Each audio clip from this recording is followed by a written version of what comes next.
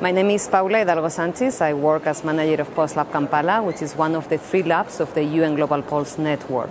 AI and frontier technologies in general can do to Africa what they can do to any other place in the world right now.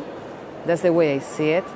I think that the challenges of our era, the challenges that are reflected on the SDGs, on the 17 SDGs, are a reflection of the fragility of societies and the environment these days on Earth. So I think we need new ways of doing things, and frontier technologies, including AI, offer us possibilities of looking at things differently and doing things differently.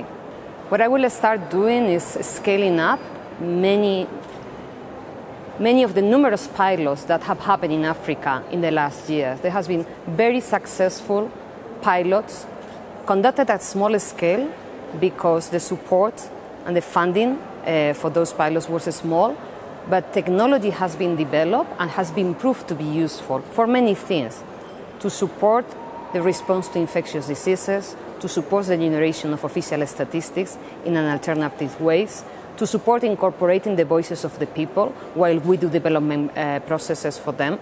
So many of these projects generated technology that now is available. So I will say scaling up those technology tools that were developed in partnership in many times by private sector, public sector and academia, and continue with this partnership, also bringing civil society to the question. But I think really the secret is to scale up what has worked with the right partnership and with inclusiveness in terms of partnership.